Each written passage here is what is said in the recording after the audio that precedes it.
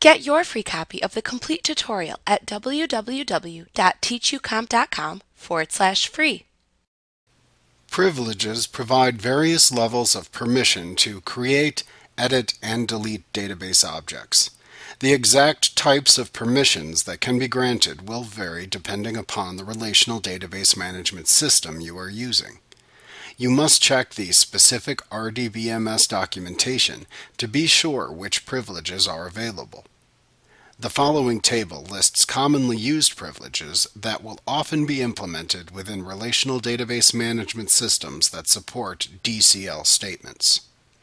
The Create privilege allows users to create objects, often cited as Create Database Object, where the database object parameter is the type of database object that the privilege allows them to create.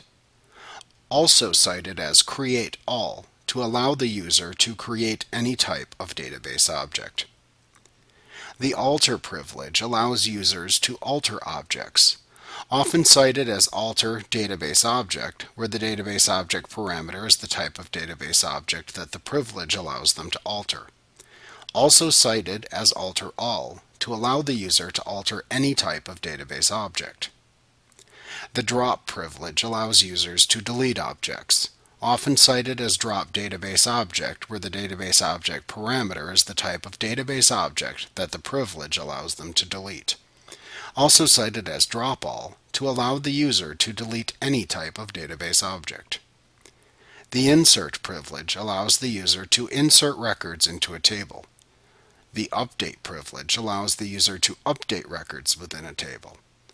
The Delete privilege allows the user to delete records within a table. The Select privilege allows the user to select records within a table. And the Execute privilege allows a user to execute a stored procedure or function within the database. Like what you see? Pick up your free copy of the complete tutorial at www.teachucomp.com/free.